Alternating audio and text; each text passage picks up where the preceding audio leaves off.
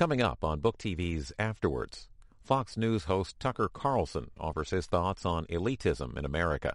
He's interviewed by Matt Schlapp, chair of the American Conservative Union. Afterwards is a weekly interview program with relevant guest hosts interviewing top nonfiction authors about their latest work. Great to be here with Tucker Carlson. Matt Schlapp, Tucker, ladies and gentlemen. I'm not really used to this. The table has been turned. It's a lot easier to ask the question. I get to ask you questions. Okay, so I did stay up late and really enjoyed your book. Well, thank you. Because what I find about good writing is that you pick it up quickly and you don't think about it as being onerous. You just kind of keep plowing through it, which nobody needs more to read. I think. Very few books you can read all at once, and I did, which was a great thing, and I think a good testament to your writing. So I had the first question was, I look at the cover art, right? Because that's how we're all visual these days, right? Wait, so you're saying you can judge a book by its cover? You can. I'm going to hope to. Okay. So I looked at the cover, and you have certain people on the cover. So I expected this book to be your typical, hey, the Republican Party is sometimes off track, a little weak. You get into that.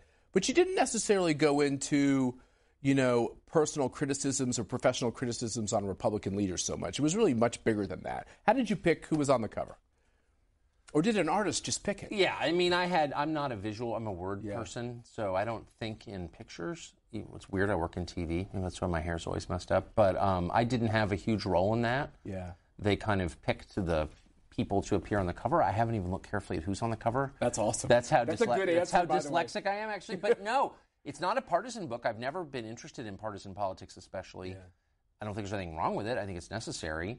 I think it's democratic, but it's not of great interest to me. I wanted to make the case that the real debate is not about the parties. Right. And I think this last election, the 2016 election, made that clear. It's a debate between different strata in society, the people who are benefiting from the current arrangement and the people who are not. And why wouldn't that be the dividing line? And that's really what it is. Despite all the attempts to obscure that, that's really what we're fighting over, which is who benefits from the systems that we have in place. Yeah, it was bigger ideas than just the parties, which was really refreshing because we get so much into red wave, blue wave, Well, the whole reason Trump got elected is because the normal rules became obsolete. Thank God. And and that's exactly right. That's how I feel. I mean, whatever you think of Trump, we needed a realignment along lines that made sense. Yeah. And the Republican Party needed to become a middle-class party, and it wasn't. And now it increasingly is. The leadership of the party doesn't want it to be, obviously. They wanted to remain what they always have been, which is the party of management. But that's now the Democratic Party. It's the party of rich people. Yeah. That's not the party of my childhood. By the way, when I was growing up, people always say the Republican Party was the country club party, and all Republicans, like my family, would be like, well, no, it's not. But of course it was. Yeah. And now, pick a country club. Go to the Round Hill Country Club in Greenwich and just sort of do an informal survey in the bar. Who'd you vote for? Yeah. And it's a Hillary club now. So the other thing that was interesting about you, I didn't know you grew up in California. Yeah. Tell me about California. Did that have a real impact on your philosophy on politics? Yeah, it had a huge effect. I grew up in California. I was born in San Francisco and lived in Los Angeles, and then really grew up in La Jolla, which is in San Diego County. I mean, talk about the toniest of Tony places, La Jolla. Yeah, and by the way, I mean, I'm often wrong. I never want to be false, so I'm not. Of course.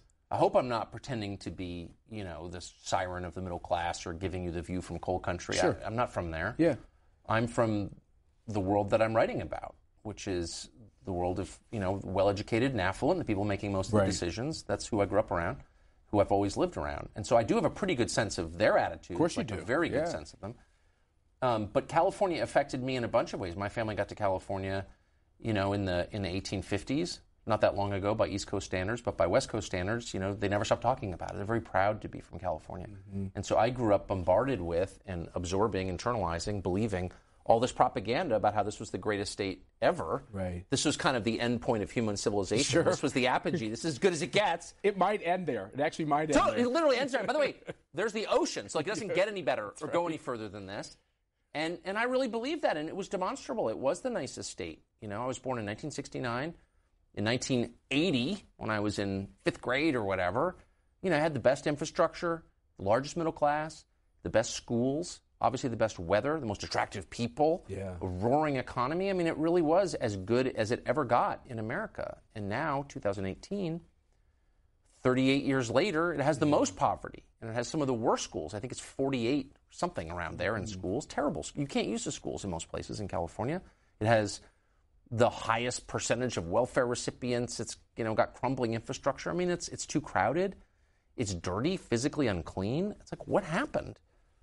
If there's not a lesson there, then then we're just not paying attention. And there are a bunch of lessons. So how many of, in your family and with your friends, were you unique to walk out of that with a conservative, limited government, constitutional type viewpoint, or was there a lot more people like that than? No, I mean there were a ton of. I mean, Ronald Reagan was from California. Sure. And certainly had his career in California. He was the governor of the state, I think, when I was born. And California. I went to Reagan's last rally in 1980, the day before the election. It was the Del Mar racetrack in San Diego County, and that was Reagan country. All the bumper stickers said. So there were. I mean, it was a conservative state. So let me say it a different way. So then has California... Bill Clinton did a lot better in West Virginia than he did in California in the 92 election. That's exactly right. Right? Yeah, that's totally right. So the California of today, vis-a-vis the California of your childhood, seems like a different place then. It does. San Francisco, we're seeing all these terrible pictures of the drug paraphernalia and just the onslaught of homeless folks, and it just doesn't seem recognizable. Well, so the conventional critique of California is true, which is that what really changed was party idea. It went from a Republican state to a Democratic state, a one-party state, in effect.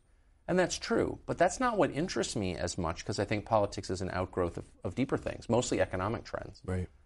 And we, in general, have given up on seeing the world through an economic lens, which is a shame, because I don't think economics is the explainer of everything, but I think how much you make is a huge part of the life that you live, and a huge part of the decisions that you make. Economics really is central to most people's lives. It's not central to my life because I make a lot of money, so I don't know what gas prices are actually. Right. But if you're making $80,000 a year and living in Orange County, it's a really meaningful question. So we have ignored that. And what I am struck by when I returned to California, I spent last week there, is how much the economics of the state have changed.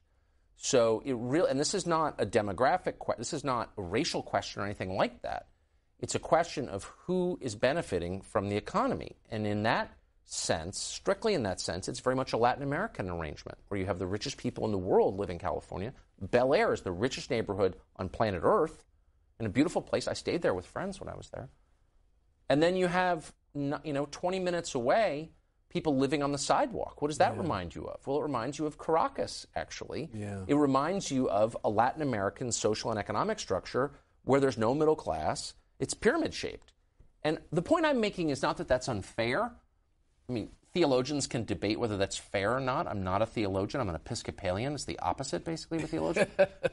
I'm making the case rooted in observable reality that is an unstable system in a democracy. If you give everybody the vote, but only a small percentage share in the spoils, everybody else is going to be angry, and they're going to punish you with the political power they have, and they're going to elect populists. Populism is always a red alert that something is wrong in your democracy. Donald Trump's election is a warning, whatever you think of Trump, pro or con, to the rest of us that this is going in the wrong direction. The population could not get the attention of policymakers, so they elected Trump as to sort of break the glass in case of emergency. Okay, you're not listening to me? You know what I'm going to do? I'm going to elect this orange guy. Maybe that'll get your attention. That's right. And they refuse to accept the message. So what happens if they continue to refuse to change? You're going to wind up with a series of populists. So they may be left-wing populists, they may be right-wing, but it almost doesn't matter, actually. But you're going to wind up with a huge amount of volatility in your political system, and it's going to wreck the country. Yeah. So it's really important to respond, or just suspend democracy. That's your other option. You say, you know what, this whole one-man, one-vote thing, it's not working. We don't have a population that can support it. They're not wise enough to make good decisions.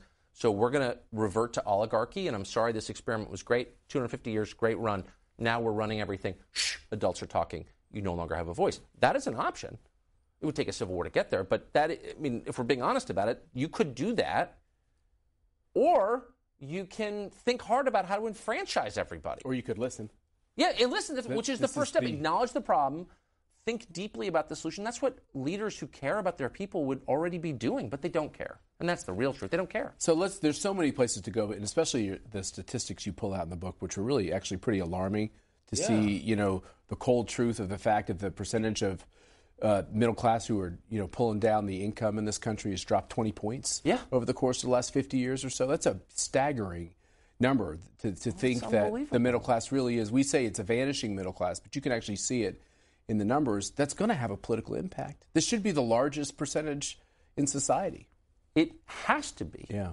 You can't have a functioning democracy for the reasons just noted without a robust and independent bourgeoisie, middle class, period. It's just the system does not work. If we could talk to the people who wrote the founding documents, they would say it's a prerequisite for the system to work. And so what I was really struck by in writing the book and doing research for the book was that the middle class in the United States became a minority for the first time in living history in 2015. Yeah. This is a huge story. The middle class is now the minority in the country. It's increasingly a country of rich and poor. Why is that not the headline? It was, and I'm in the news business, so you'd think I would remember it.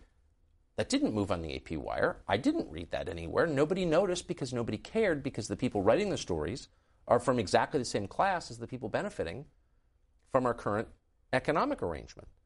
So that's when I really thought, wow, it's not a conspiracy of intent, it's a conspiracy of like-mindedness. So everybody making the decisions, everyone writing about the decisions is from exactly the same world. That's what right. world is that? It's my world. And it's a world where nobody you know is making less than after the financial crisis. Mm-hmm. The rest of the country is much poorer. Drive from D.C. to Pittsburgh, and you drive through towns of 10,000 people with no car dealership. That's right. Where'd all the businesses go? They died because the economy died, and it never fully recovered. And the government literally shut down some of those car dealerships. Exactly. It got a little But crazy. you live here. You know this is the richest metropolitan area in the country. The core of our economy is the federal budget. Our economy is based on the federal budget, which expands without any slowdown since Pearl Harbor to now. But you just don't have any sense of how poor America is. Yeah. This is not the rich country we always talk about. It's drive around it. I like to fish. I mean, I'm just being honest. I like to fly fish and I hunt. So I'm in rural America a lot. If it weren't for that, I would have no tangible sense of what this country's like. I know I sound like, Tolstoy writing out with the sorcerer. I'm being honest. Like, I wouldn't, how the hell would I know? Look, we know what it is in the swamp. I mean, I've never had a year where the traffic got better. The traffic doesn't get better. Right? The entrees never get cheaper. That's right. The schools become more expensive every year and harder to get into. The concentration of wealth in this city, and no one ever notes it here, just gets more profound every year. I mean, the D.C. that I moved to when I was 15 was a completely middle-class city. And the rich people we lived in Georgetown at 31st and N, right in the middle of the city. Claiborne Pell lived right down the street. He was a Democratic senator from Rhode Island. Pell Grants. The Pell Grants. I know the family. Yeah. They're rich. It's inherited money. Claiborne Pell drove a K car with bumper stickers all over it and a masking tape holding the bumper on. I mean, he really went out of his way to pose as an ordinary person because you kind of had to. There was no ostentation in D.C. at all. Well, that's changed. That's changed. Yeah. And that's a measure of how out of touch the city is, because we're rubbing it in the faces of the rest of the country. Well, you go through this in the book where you talk about, I know that the suburbs and the zip codes surrounding D.C. are now some of the toniest, the highest ranked wealth per capita. But you also talk about these top counties and zip codes and the high percentage that no longer vote Republican actually voted for Hillary. Of course. Which is to a lot of people shocking because the conservative movement or the Republican Party, that's supposed to be the rich man's party, right? It's totally true. And I mean, again, I'm not pretending to be a savant. This is all very obvious in retrospect. It was not obvious to me at the time. I was fishing in western Maine near the Canadian border with a friend of mine who is a really smart guy, but not, high school education, vet. And I said to him in the summer of 15, who are you going to support? And he's obviously, he's a gun guy, so he's a conservative, of course. And he said, I'm either going to support Bernie Sanders or Donald Trump. And this is a smart person. I know this. Okay, but I was like, so those were not categories that I understood as real categories. But I know this guy very well. He's a very close friend of mine. So I was like, what is that? And he goes, well, they're basically saying the same thing. The system is rigged and, it shouldn't be in a democracy. And I'm mad about it. I was like, what? Bernie Sanders? So that's when I began to realize this was not a conventional race. It was a race that reflected the actual sentiments of people. Most people are very much for populist economics. No one I know is. Yeah. They're all completely brainwashed by libertarian economics, the Chamber of Commerce, and all this stuff, which, how honest do you want to be? I'd like you to be pretty honest. honest. So I look at these numbers. Not playing. I've got 4 kids, and, so I have some sense of what young people think, I guess. At least By the way, C-SPAN can't fire me. No, they can't. They can't fire you. No, so. but look, you look at these numbers, and it's like half of all young people prefer socialism to capitalism. And if you're me, on the cusp of 50, grew up during the Cold War, you're like, that's repugnant. Socialism, really? The religious faith posing as an economic system that enslaved half the world for my whole childhood? Yeah. Like, to me, it's like, well, we're for Nazism. What? It's disgusting.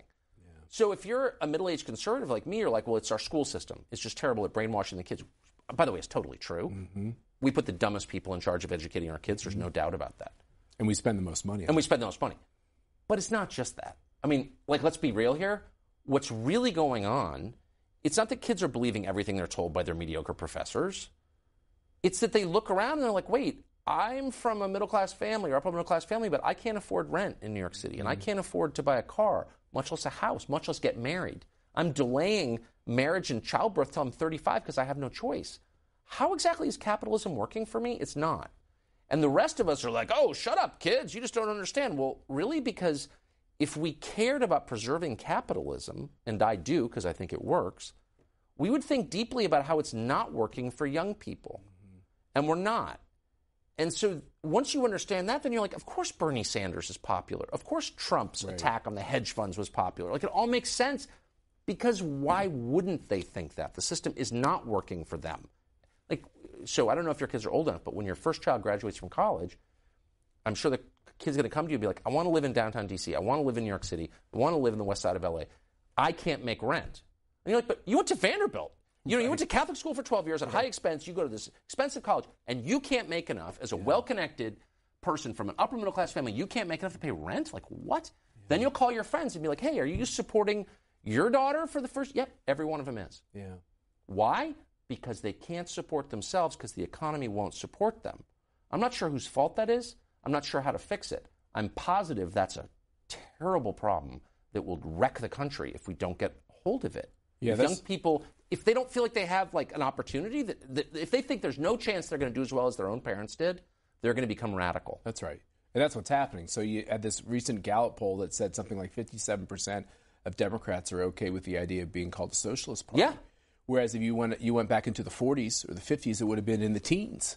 I mean, socialism was always relevant in our political dialogue, but it was a pretty skinny fringe idea. Except during the Progressive era. Yeah. See, this is the root of everything. My concern is that Trump hasn't thought deeply enough about a lot of the things that he's saying, and that he doesn't have enough support in Washington to get any of them done. That's a separate conversation. But this moment mirrors the Progressive era almost precisely. You have a brand new technology, the steam engine, which creates industrialization and uproots everyone from the farms and moves them to cities, and it's totally transformative but also terribly disruptive, and you have a lot of social chaos. And all of a sudden, a lot of people find themselves at the mercy of their employers. They have no power. Their employers have all this power. And they start to become politically radical. At the exact same moment, we have record high levels of immigration, people from other countries coming in to staff the factories. That's a hotbed of radicalism. Mm-hmm. So all of a sudden, you have like the IWW, the Industrial Workers of the World, the Wobblies, who are basically communists. Right. And they're getting traction, and bombs are going off. There's all this drama going on. Into that steps this guy from the ruling class, Teddy Roosevelt, who's like, I support capitalism, I'm deeply conservative, and in order to preserve capitalism, I'm going to rein it in, which he does by trust busting, and by creating all these new federal regulations around products of Pure Food and Drug Act, all this stuff. And by doing that, he calms things down and allows capitalism to proceed apace for the next 100 years. The Romanovs do not respond this way. And they're like, hey, shut up, serfs. And the next thing they know, they're in a hole in the ground. They're getting executed and thrown into a mine shaft. And you have 70 years of Bolshevism that enslaves the whole population. So what does that have in common with the current moment? Everything. You have a brand new technology that's overturning the economy and the social order. It's called the digital revolution. There's a huge cost to that. We never acknowledge it. People hate change. We're getting it at a pace that is not sustainable. And then you have the economic changes noted that are gravely disempowering the average person. The value of labor is just plummeting. We have record levels of immigration and all the predictable instability as a result. That's why Trump gets elected. But somebody needs to get some of these forces, the forces of technology, under control, or else you're going to have a revolution. I don't want a revolution. You write a lot about that, about these CEOs. I want to ask you one question before we transition to that. Donald Trump, Is he a transitional political figure, Yes. or is he a transformational political leader? I don't know Is he Teddy Roosevelt, or is this just like an emergency break that takes place over a period of some years, and then we're right back with some of the problems? I've thought a lot about it. I don't, and it's hard to know because we're right in the middle of it. Yeah. And it's hard to see the outlines clearly when they're right there. It's not a fair question, but I still ask. Well, no, it's actually. I just had lunch all about this with a friend of mine who's very much smarter than I, talking about this exact question. I think you just said he was smarter than me too. I'm pretty. No, sure. he's not smarter than you, but he's definitely smarter than I am. And we were just talking about this exact thing. My sense is that one of the reasons that Trump can be frustrating to watch is because he's not a conventional politician in the following sense. A conventional politician is measured by the degree to which he achieves the things he promised on the campaign. So Trump's problem is that nobody in D.C. agrees with him at all, including most of the people who work in his... And they hate him. They hate him, Yeah. including most executive branch employees. That's a problem. If you're Including some people who work for him, even political jobs. big time. Most of them. I don't know if they hate him, but they're not fully on board and they undercut him. And they don't agree with his ideas. And so Trump comes to Washington promising to build a wall, for example. You know what I mean? Or get healthcare prices under control, or doing the things, or, rein in the finance sector. Let's get rid of these dumb loopholes like carried interest. Like, what is that? He can't achieve any of that because no one is on board to help him, and he doesn't know a lot about the system and hasn't learned, honestly, very much about it. So that's frustrating to watch. So if you're judging Trump by the normal metrics you would use to judge a politician, this is a failure. But maybe maybe Trump has another role. Maybe Trump's job, his unique contribution to our politics, is to be the guy who identifies the problem. And at that, Trump is both a genius and he's incredibly brave. So Trump does this thing where he comes in and he's like, why are we doing it this way? And he'll just ask these kind of super simple questions that nobody can answer because the answers either implicate them so completely they can't admit it, or they don't really have it. Why are we still in NATO? Right. I thought we were in NATO to prevent the Soviets from invading Europe, but the Soviets don't exist and haven't for 25 years, so why do we still have NATO? And everyone's like, shut up! They scratch their head because he asked these questions that actually, they're pretty basic questions you should have the answer to, and it makes the room be quiet. They're the essential questions. Like, why don't we have a border? Yeah. Shut up. What are you, a racist? Or why don't we have NATO? Shut up. What are you, in Putin's pocket? And it's like, okay, whatever. I don't really care, actually, what Trump is like as a person. I want to know what the answer is. What is the answer? Mr. Genius Guy, Mr. HBS McKinsey vet, tell me, what is smartest man in the world, why are we still in NATO? I'm not against NATO, but why don't you answer the question? They can't, and it's almost like when your kids go through that why phase, or like, Mommy, why is this? And you're like, there's a good reason, son. Yeah. But why? And you're like, shh, and Mommy's having a glass of wine. Stop asking questions. I'm still in this phase. I understand exactly what you're talking about completely.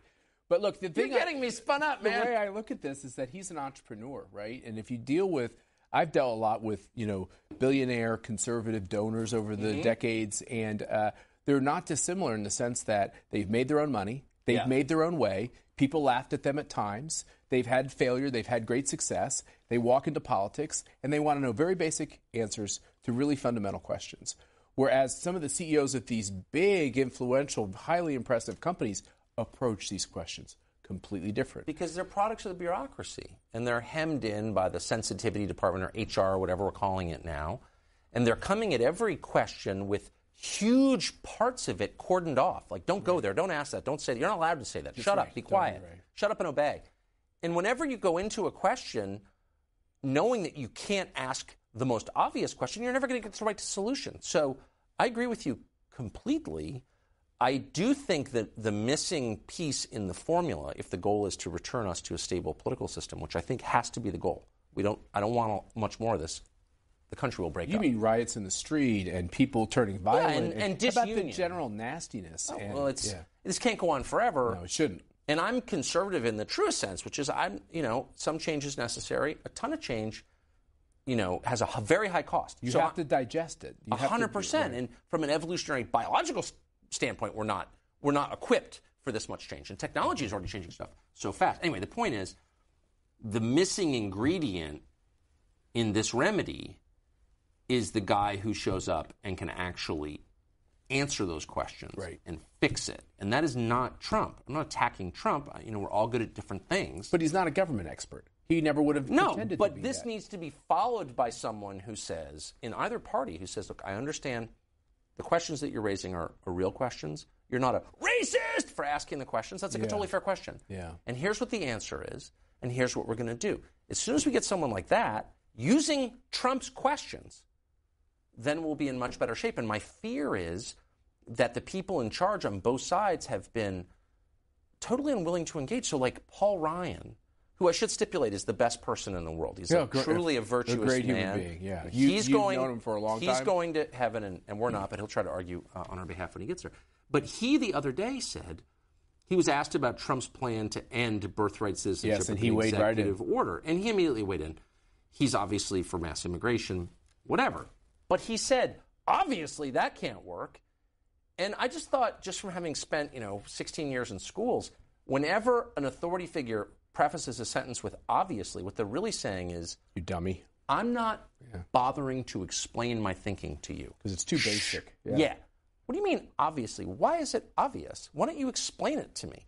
And I don't mean to single out Paul Ryan, but that is a mindset. Obviously, that won't work. Really, why is it? How about this? I've got an IQ of 80. Why don't you speak slowly and try to inform me? Well, I'm more partisan than you are, right? So I come up from Republican ranks. Don't look at me like that's crazy. That's no, I mean, it's totally not, true. No. But the thing is that's frustrating sometimes about our party leaders is that we do tend to preach first and listen second. And that's why an issue of the economic issues you're raising or immigration, they seem so shell-shocked when they've lost the entire country. They certainly lost their party. They've lost this center-right coalition. When they've lost the country on some of their positions of things. Look, we are in a democracy. You have to sell the ideas.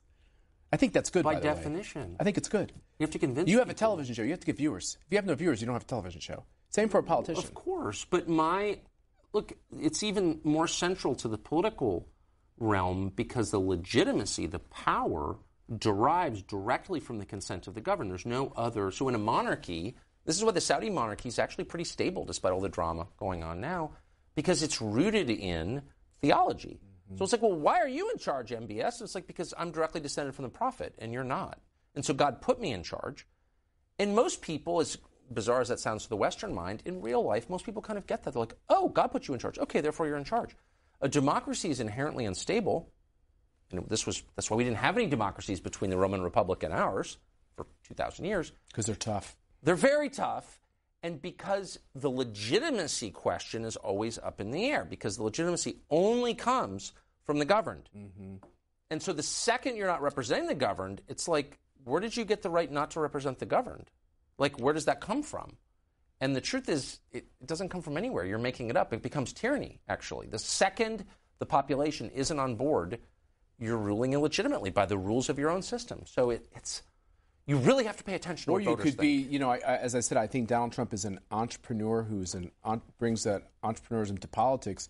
Ronald Reagan understood that he had to go sell it.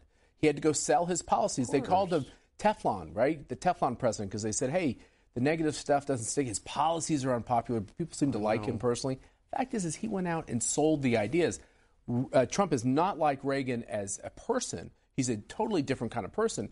But he does understand that if you are not hooked up to the people on these issues, you're wasting your time. Well, but that understanding is a prerequisite for leadership in a democracy. And the mistake that the current crop of leaders, the dumb people, really still operating most of the leverage. I think you power. call them fools. Yeah, I mean, I really mean to approach this with pure contempt because that's what I have after 49 years of living among them. Yeah. I really mean this. And I'm not a populist, to be totally clear. Yeah. I'm an elitist. Yeah. I just believe in impressive elites, and we don't have them. But the mistake they make is the mistake that a lot of parents and employers and military officers also make, which is you can force the people below you to obey indefinitely. And the truth is you can't. Yeah. You can't do it with your own children. Mm-hmm. You can make your kids do whatever you want. Wear a funny hat. I'm commanding you to wear a Viking hat to school. But, Dad, they're going to be mean to me. I don't care. I'm your dad. I'm making you. But then they turn 18.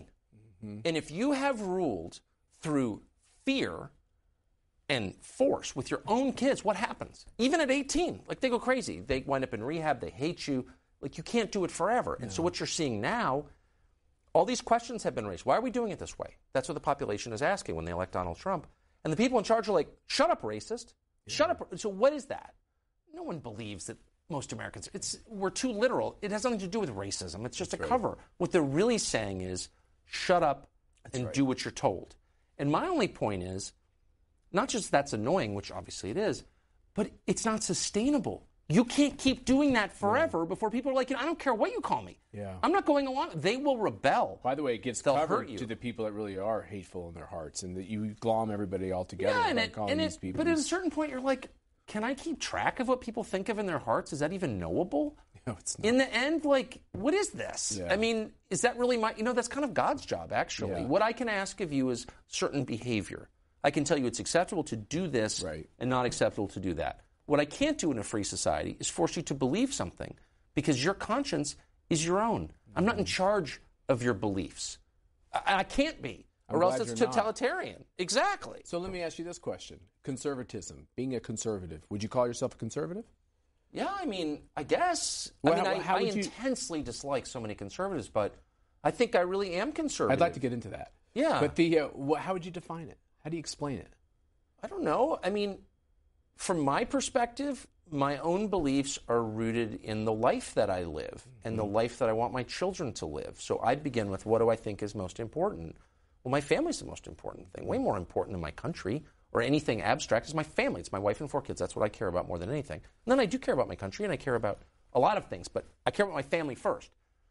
So from my perspective, a conservative worldview would start there. What are the policies that make it most likely that people can form happy, stable families and exist as I've existed? I've had a really happy life. I want my children to have the same and their children too. So what are the policies that I can support that can make that happen?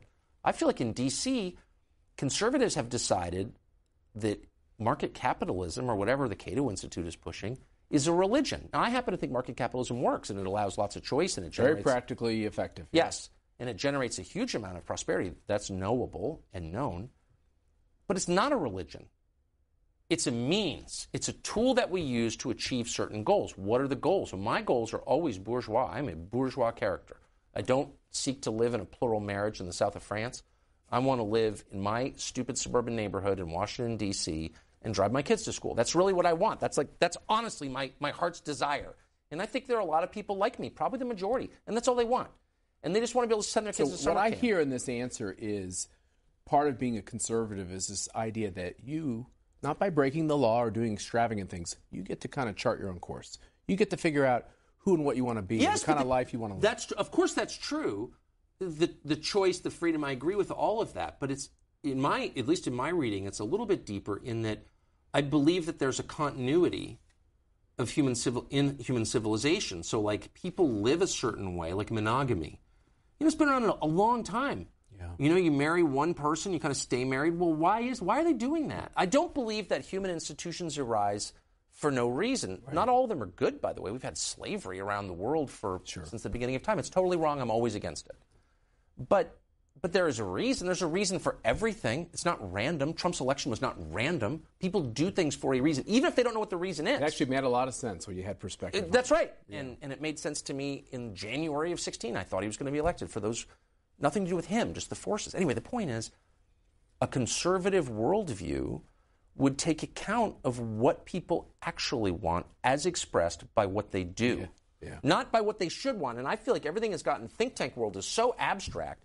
You literally have, and I've worked in think tank world. I mean, I've been here for 34 years, so I know the way the city works. And I've seen people have debates like, well, that's inconsistent with the tenets of capitalism. And I'm like, I don't worship capitalism. I worship God, like whatever. I'm a Christian, but leaving that aside, this is not a religion. It's a mechanical, you know what I mean? So people can have better structure. lives. Exactly right. But if your system is making it impossible for my children to get married, then I am totally happy to set your system on fire and blow it up. Because what is the point? To serve the system? I'm not serving a system. I'm serving my children. Yeah. So I'm very distrustful of abstractions. Very. Especially as I get older. I don't like them. Well, I've got a plan that, shut up. Yes. Do you know what I mean? I've never met anybody smart enough to pull off your dumb plan. Yeah. We're going to turn Iraq into Belgium. Really? Okay, yeah, I bet you are. Dumbo. I often say God didn't give me the highest IQ, but it's an IQ high enough to understand if that makes sense or not. Exactly. And I think that's uniquely American. We want to know, is it going to help people? Is it going to solve the problem? Yes. And if we can't talk in that way, we might be wasting a lot of oxygen. I totally agree. And by the way, all decisions, whether in your personal or professional life or in our political world, ought to be approached with a baseline humility, which is to say, with the knowledge ever present, that we have limited power and we can't actually foresee the consequences of what we're doing now. And we think we can. We could be right. We might be wrong. But hubris is the enemy of wise decision making. And you whine, well, I know what we're going to do. We're going to engineer it. And here's where it's a Rube Goldberg machine. And you know what I mean? The marble drops into the spoon, which flips over, goes out of the water wheel, and the toast pops out of the toaster. It's like, you don't know what's going to happen. Let's just start there. You don't really know. And I get all these people on my show all the time like, well, we know that. Really, what do we know? I don't know if I'm going to wake up alive tomorrow morning. So stop with the we know thing. You don't know squat, son, because you're a human being. You're not in control of life or death. And I do think that one of the reasons that people are so emotionally invested in abortion, many people who are invested emotionally in abortion would never have one, by the way. They think it's disgusting. But they would lay down their life for you to have one. Well, why is that? Because it is the physical expression of their core belief that man is God, that we do have control over life and death. And I think a person who doesn't believe that begins with the understanding that the one thing we're not in control of is death. We're not. You can't really extend your life. Well, if you can't even extend how long you live, then what are you really in charge of? And the answer is nothing, really. Like, I can decide what to have for lunch, but beyond that, like, a lot of it's beyond my power. Yeah. If you keep that in mind always, you will never go too far wrong, I think. It's tantalizing. You talked about whether or not you were a conservative. You gave a definition. Even know what it means. Right. Yeah. But then you said, I don't know, because there's so many conservatives I don't like. Yeah. You spent a little ink in your book on that. Talk to me about that, because you're a fair-minded person. You're not looking to go after people, but you're honest about this kind of big food fight that has happened among certain conservatives. Yeah, and I guess I just bigger than a food fight, really. It is, and I just think that you should be honest about yourself. I really believe that. I've made a ton of dumb decisions in my life. I've had tattoos removed. I mean, I've really made... You want to say where? No, I'm just half kidding, but... I mean, I used to drink too much. I supported the Iraq War. I mean, I've done so many dumb things. So I'm not standing here being like, I'm really smart and you're not. I don't feel that way. And for you, look, as a young guy, it's all on tape. 100%. Well, so that's the hard part. I can't deny it. I've been doing this since my 20s. No, it's totally true. When I'm in, and I hold my kids, most of us as parents do hold our kids to the same standard. The question is not, are you going to screw up? Of course you are. A lot. The question is, do you admit it or do you lie about it? And do you learn something from it, or do you proceed as if it never happened? And I think that's a fair standard to which to hold our policymakers. And so I know the people who've come up with a lot of really bad decisions, some of which I supported at the time. You mentioned Max Boot and Bill Kristol in the book. Max Boot is not he's an idiot, okay? Kristol's not an idiot. He's of moderately Your former high, boss. My former boss. And would you have described him as a mentor at some point? You were close to him. He wasn't a mentor, but I was never close to him.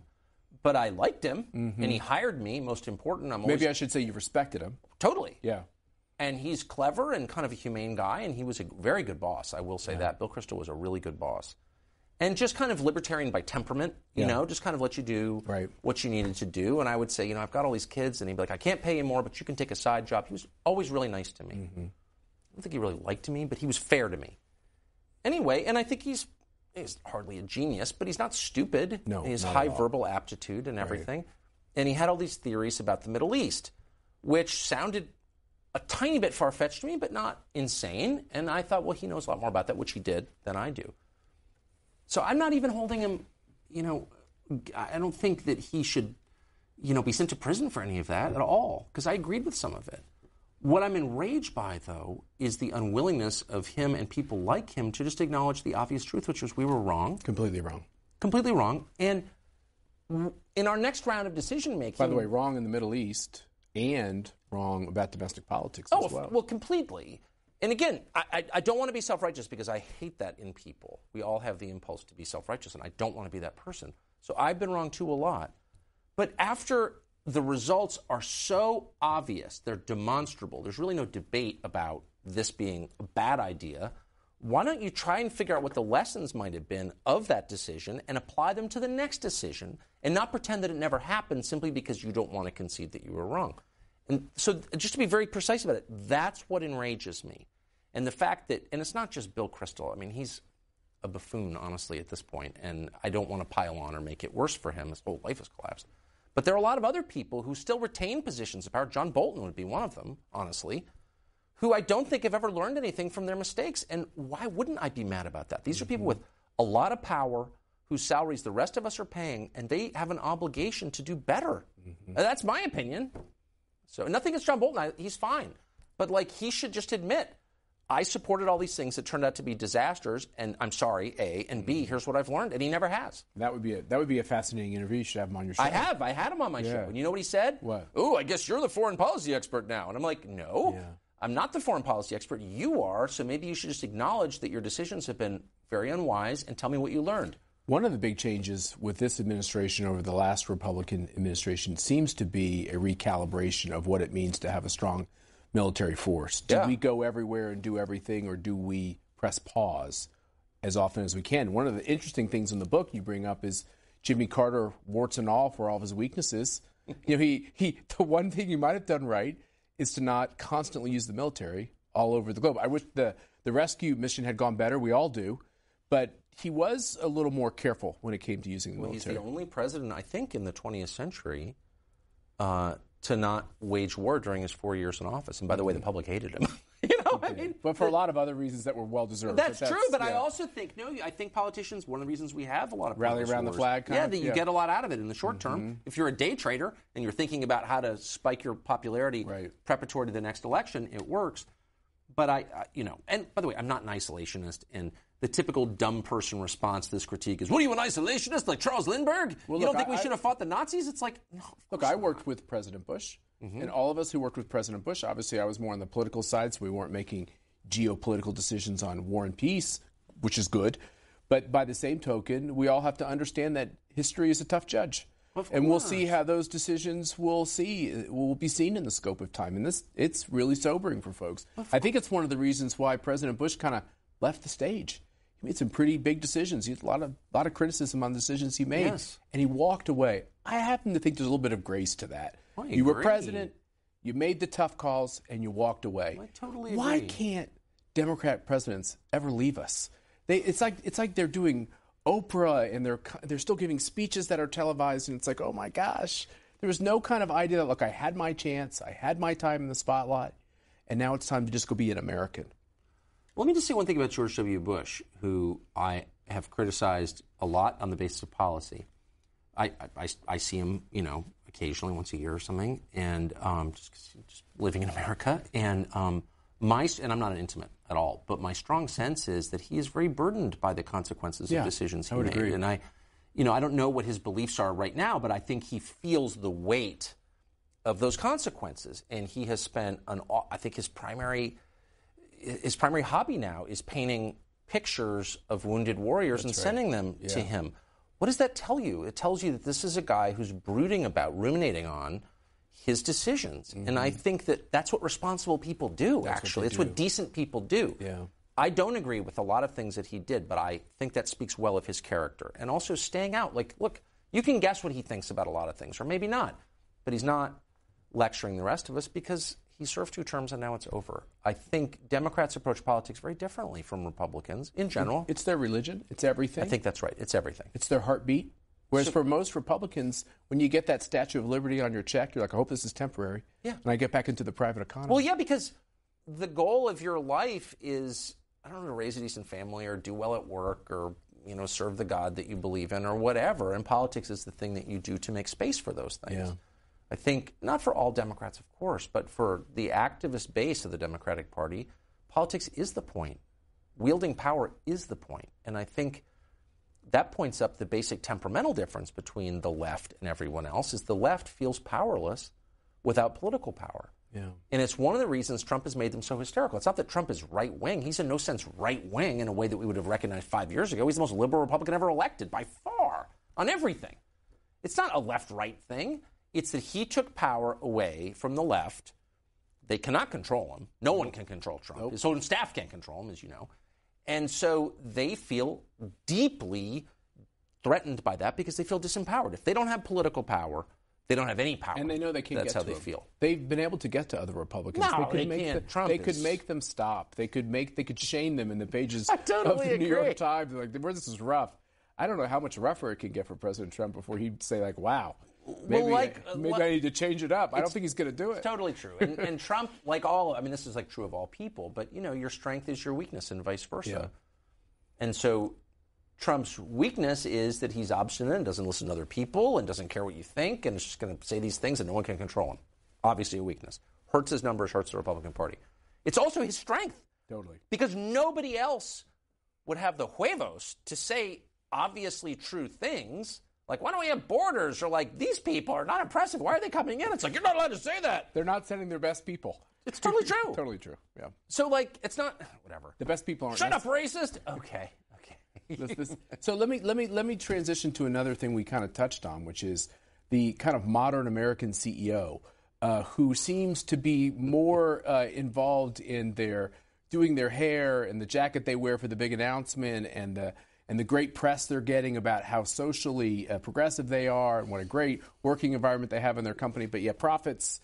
And is their company going to be around next week? Not so much. It doesn't matter. What's going on there? Why are they taking these political positions on things that don't impact their company? Why are they taking these salaries right. when their companies are tanking? Marissa Mayer got rich by destroying Yahoo. I mean, the feng shui is out of whack. How much did she make? She made. Oh, I don't have. I mean, I went and got right into it in the book, and tens of millions of dollars. Oh, yeah, hundreds of millions for wrecking the company. Now, I'm sure there are lots of factors that destroyed Yahoo. It wasn't just her, but she was the head of it. Okay, but when your company isn't profitable, why are you making anything as a CEO? You should probably just make like your base salary. So this is a case that liberals used to make. Like make a lot if your company's doing great, make nothing if your company's going bankrupt. But also the differential between the highest and lowest paid employee in a company, liberals always used to talk about that, and conservatives would be like, oh, shut up. Stop with your fairness talk.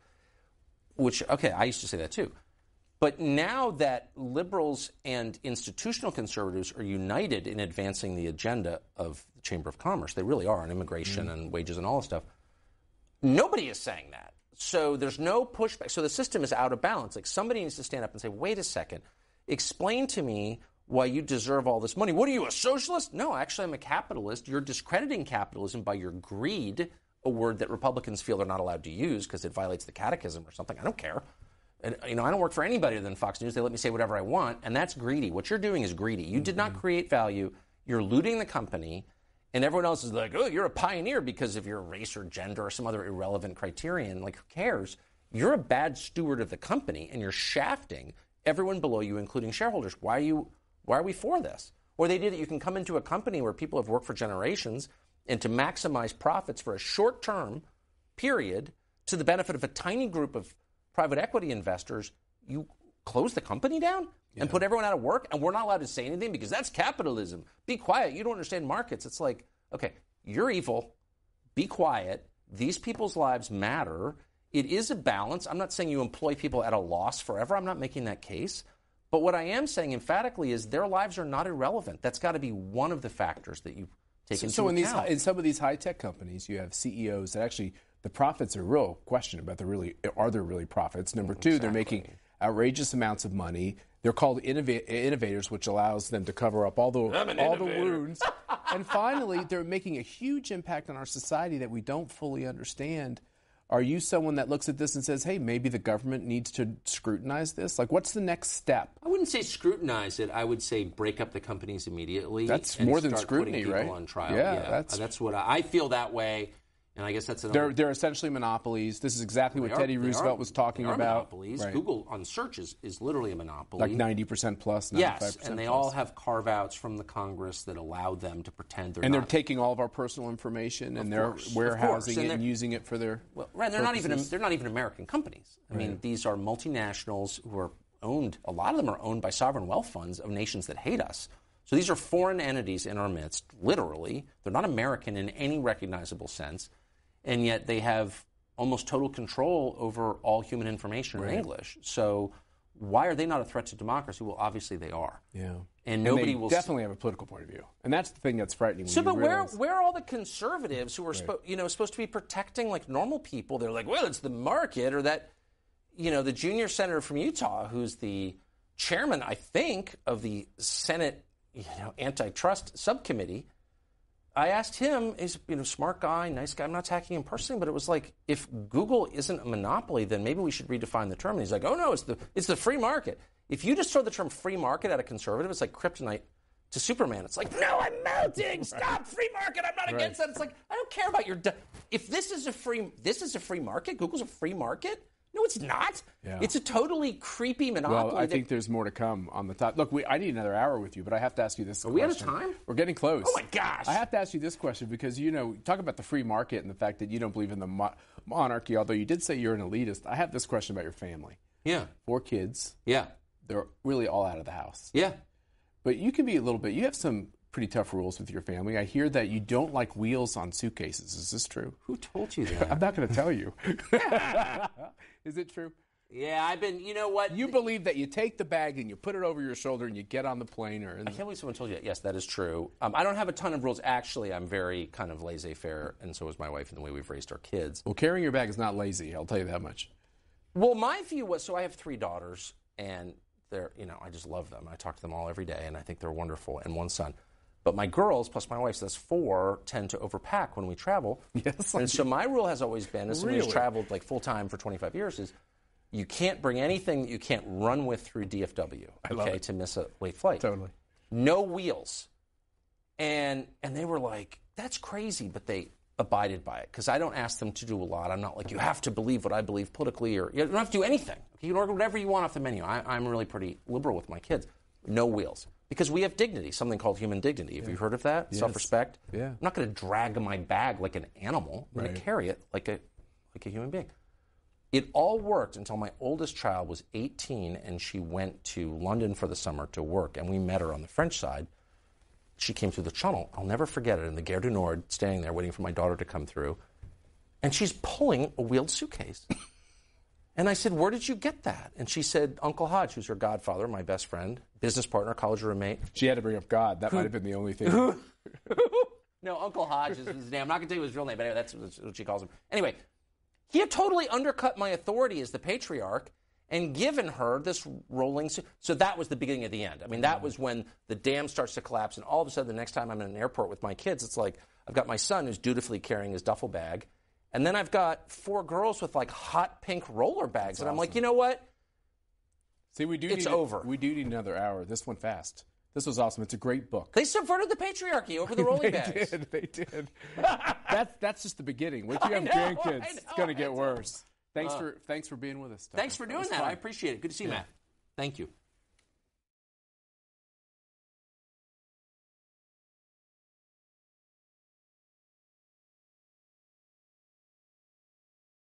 This year, Book TV marks our 20th year of bringing you the country's